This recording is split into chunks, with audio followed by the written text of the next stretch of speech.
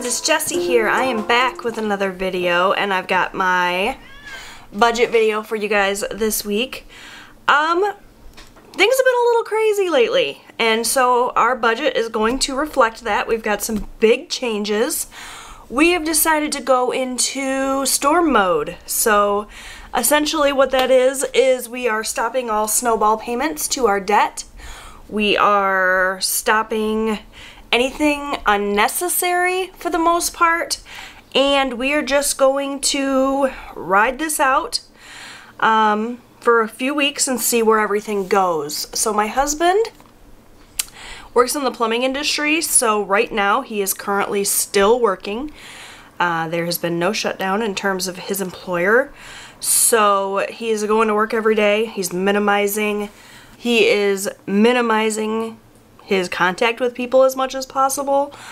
So he is still getting a paycheck every week, but we don't know how long that lasts. Like if the governor decides she's shutting everything down, or if the federal government does and we can't work, we got to be able to pay our bills. So we are trying to just pay what is absolutely necessary for the most part and just kind of hold on to everything else. We do have an emergency fund. We also do have credit cards we can use in an emergency. We hope that we don't have to do that, but that is an option. So I think we're going to be okay. But yeah, definitely with everything going on with the coronavirus and everything shutting down and whatnot, we just want to be super careful with our budget. So this video might not be super interesting or super long. We're just going to essentially pay what's necessary and not pay what isn't. So we're going back to minimum payments on all our credit cards, no more snowball payment for a while, and hopefully, you know, we only have to hit pause on our debt-free journey for a couple of weeks, but we will kind of go week by week. Everything has been changing so rapidly. I feel like we're gonna know sooner rather than later what the next big thing is gonna be. So yeah, let's just go ahead and get into the budget. So this is the budget for the paycheck we received on March 17th.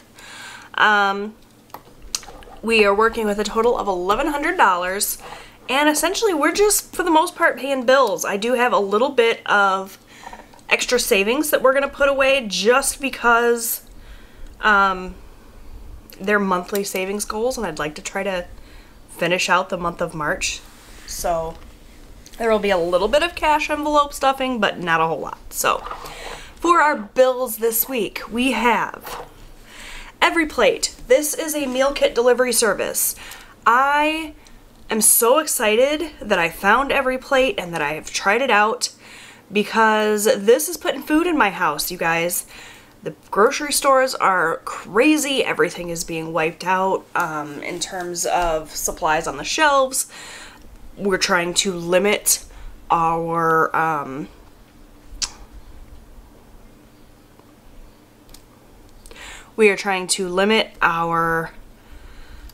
exposure to people. So Everyplate's great because it's 3 meals a week that is being sent right to my door. It's a no contact delivery service, so they just leave the box on the door. You don't have to, you know, sign for anything. And this is 3 meals a week. It's relatively healthy food. It's nice variety of food. I did a whole Everyplate review on my channel yesterday, so you guys can check that out if you're interested. I'm going to leave a link down below for Everyplate, and it is a discount, so you guys can get $20 off your first Everyplate box. And if you sign up through that link, I also get a little bit of a credit for Everyplate, so it's a win-win. If you are interested in trying it out, it's a great way to get food right now. Highly recommend it. So Everyplate, I have a deal that I found where I'm getting it a box for about $45. So that is the first line item on my budget. I have Planet Fitness. This is my very last Planet Fitness payment. I did cancel my membership. I canceled it too late for them to stop this month's payment, but this will no longer be in my budget moving forward. And I budgeted $23 for that. As you can see, my actual column here is pretty full because it's already pretty late in the week. So that's that. For State Farm, that is a credit card. I budgeted $30. The minimum payment was actually only $25, so we paid just the minimum payment. Nothing else. No extra payments right now. Amazon, I budgeted $80. We ended up paying $91. So a little bit over what I budgeted for, but that's okay. We do have a little bit of a checking account cushion. You know, it's totally fine. We're still gonna make our campground payments, even though that is technically on a credit card and we could go to just minimum payments on that credit card. We really want to continue to make the campground payments if we can.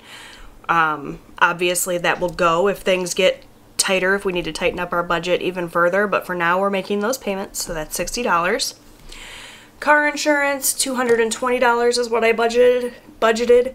That will be going up next month. We just bought my oldest son a car, his first car. So that'll be going up to, I think, like $315 next month. He's 17. We bought him his first car. It's a very affordable, old car. You know, it's almost as old as he is. We did not buy him a brand new car by any stretch of the imagination. I'll put a little picture in if you guys want to see, but he was very excited about that. So that will be going up, but for now it's $220. We also have motorcycle insurance. My husband does own a motorcycle. It's paid for, free and clear. We're not making payments on it.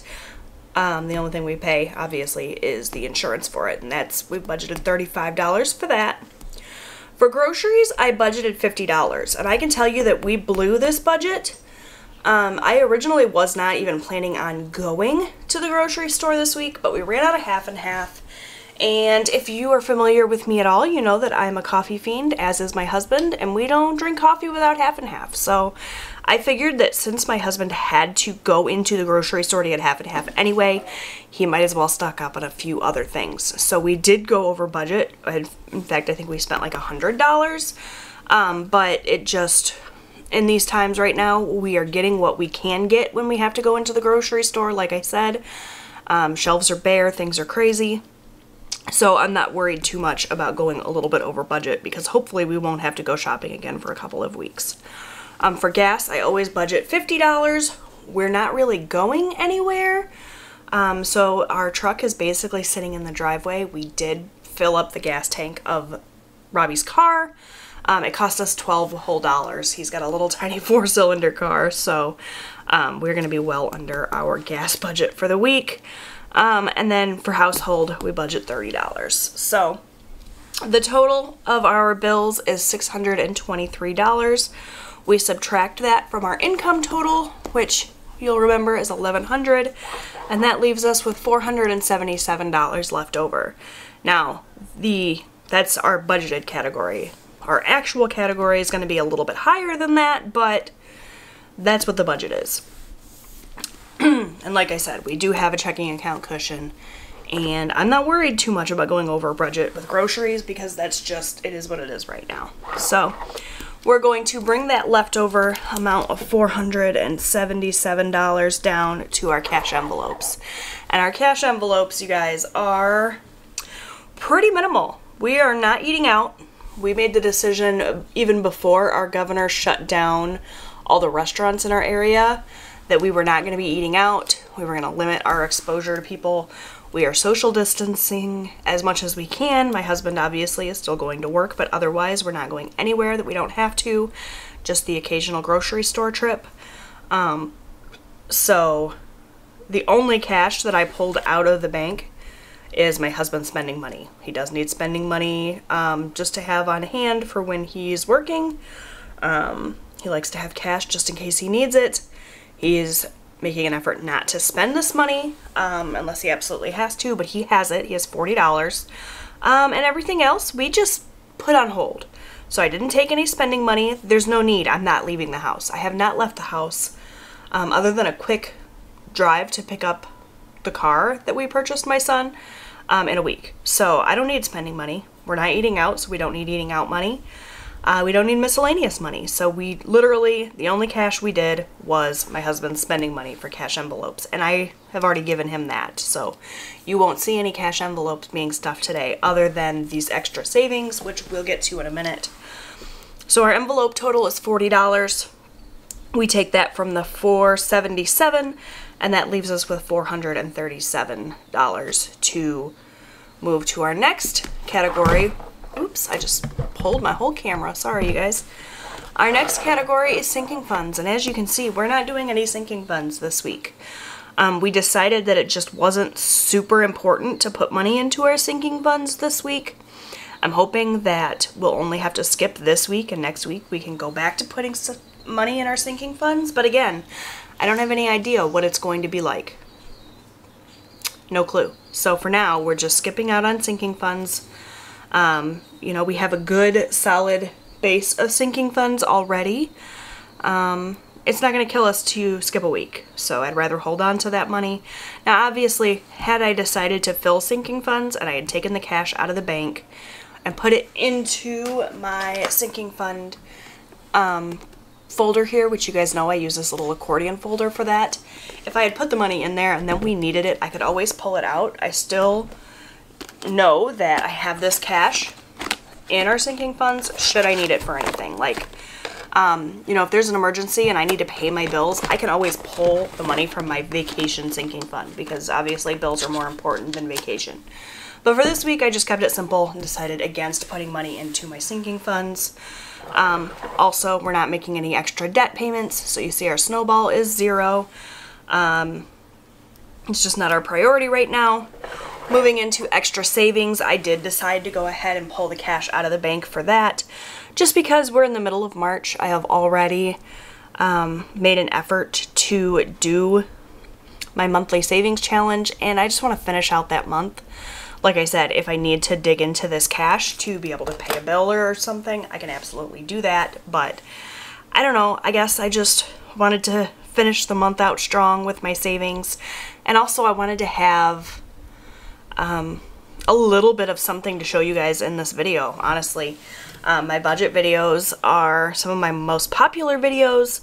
I really love sharing them, and I didn't want to just get on here and film a 6-minute video saying, hey guys, we're you know, not spending any money. Well, that's true. I at least wanted to give you guys a little bit of cash in this video. So I am going to put this extra savings money into my accordion folder here in a moment, but for my March savings, I'm putting away $28 this week, and for Savopoly, we're doing $15.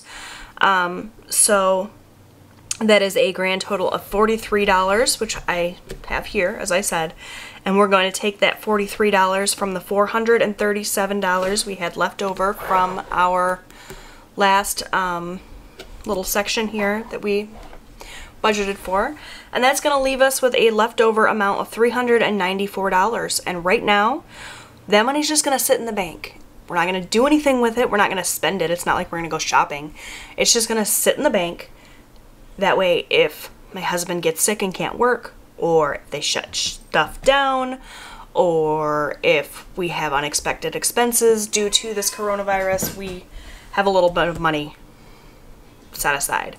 This money will just sit there. It'll roll over until next week and the following week, and however long it needs to sit there until we absolutely need it, or until this whole crisis is behind us, and then we will decide what to do with that money, whether it will be an extra debt payment or if we will put extra into sinking funds or whatever it is. Right now we're just in storm mode, so we're not putting out money unless we absolutely have to. So that is it for my budget overview. Like I said, big changes. This was not the plan originally when we started budgeting. We were hoping that this year was going to be all about paying debt and doing what we had to do in that regard, but you know, times are crazy, things have changed, and so our priorities had to change. I recommend, if you are budgeting and you know, you have the ability to pause your debt snowball, pause the extra spending, and just pile up as much money as you can, I recommend that you do that right now, because things are just uncertain and we have no idea what's going to happen.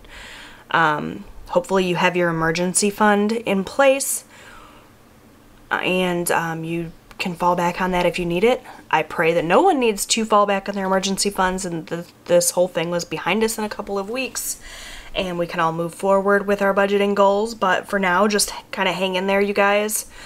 I pray that you're all doing okay and that we can stay healthy and get through this and get back to budgeting as usual. So with that said, I'm going to go ahead and stuff my tiny amount of cash envelopes. So let me put this planner aside. Oh, by the way, I didn't even tell you guys. This is the Budget by Paycheck workbook. Let me zoom you guys out so you can see it a little bit better. This is the Budget by Paycheck workbook from the Budget Mom. I purchased the printable version for $27, and I just print the pages that I need. I punch them and I put them in at the back of my big size Happy Planner. This is what I use for my budget planner. I have a whole video on how I set this up for the month of March, if you guys are interested in that, seeing which pages from the Budget by Paycheck workbook I printed, what punch I use, what supplies I use, and whatnot. I will link that video for you guys. You can check it out. I think it's pretty helpful. So yeah, now that that's out of the way, we'll go ahead and pull in my little accordion folder here. Sorry, you guys can see the leg of my tripod. I tried to set my camera up so that the angle was a little bit better. I've gotten some comments from people saying that the angle that I film my videos at makes it hard to watch because it makes people dizzy, I guess. So I tried to be more overhead than usual so it's not such a weird angle, but that means that you can see the leg of my tripod. Hopefully you don't mind that. It is what it is. Anyways, this accordion folder came from Amazon. In it is where I keep all of my sinking funds and all of my extra savings. So I just have various categories here. I have made little labels with my label maker with each of my sinking fund categories. Hopefully you guys can see that.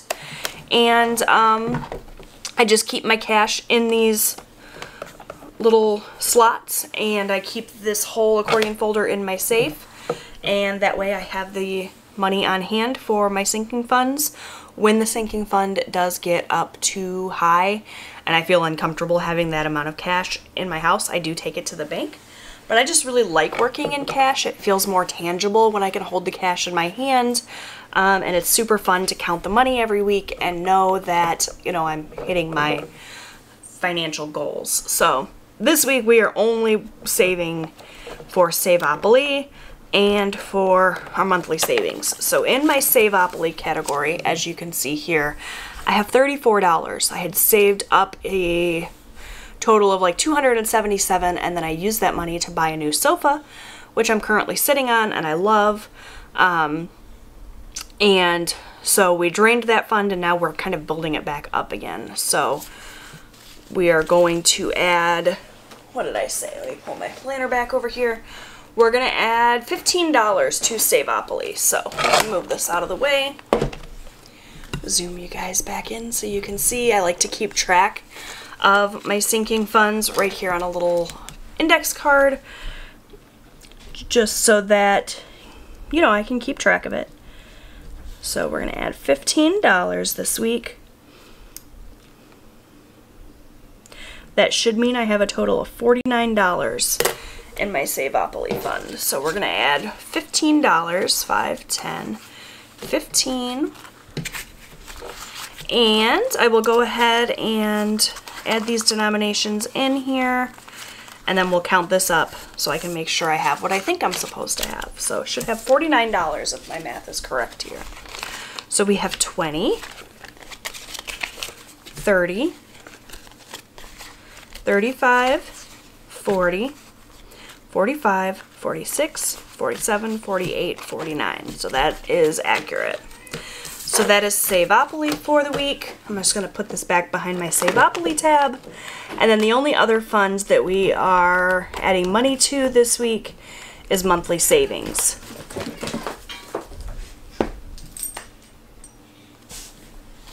I have my little March savings envelope. I got this from the Budget Mom. She has a whole 2020 savings course that you can sign up for. It's like $10. You get a ton of printable items as well as instructions on fun ways to save money for every month of the year in 2020. Now, maybe savings aren't exactly the most important thing on your mind right now with everything going on, but if you are interested in signing up for that course, I will link it down below. It's been really helpful for me in saving money. So for March 17th, we are going to add $28 to this fund, which should mean we have $86 at the end of this. So I have the cash here, 5, 10, 15, 20, 25, 26, 27, $28. And we're going to add that to what we currently have in the envelope.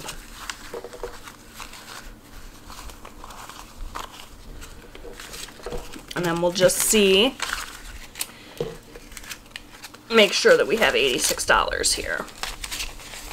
20, 40, 50, 55, 60,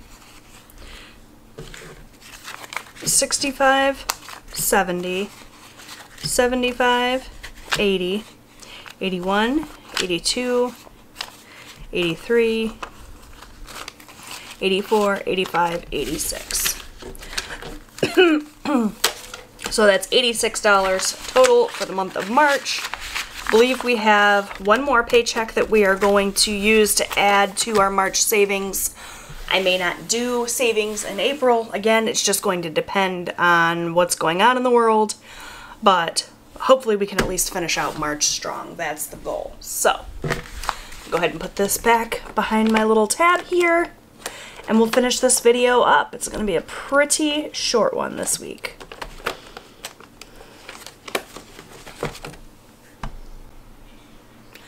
Alright you guys, so that is it for my weekly budget video. I know it was super short compared to how these usually go. They're usually like 45 minutes to an hour, but there just wasn't a whole lot to share with you guys this week.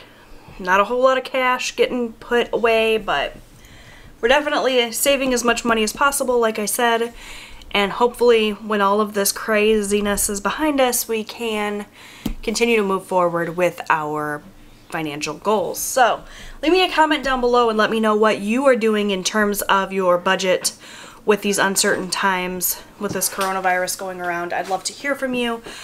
Make sure that you are subscribed. I do new budget videos every single week. I'd really love to have you as part of this channel, and I would really love to have you back on this channel. I have a whole lot of fun sharing with you every week. So, like I said, thank you guys so much for watching. Give this video a thumbs up if you liked it. Make sure you subscribe, and I will see you next time. Bye everyone. Take care.